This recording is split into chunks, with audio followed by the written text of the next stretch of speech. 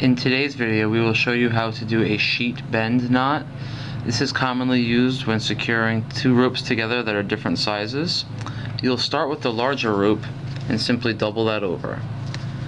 Then you will take the smaller rope, pass that through the loop, wrap it around the back, and then pass it back through itself here.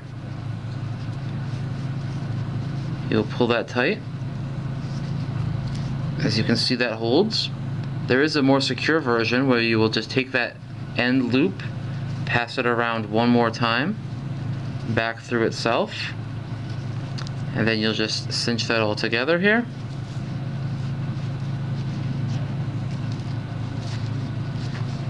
There you go.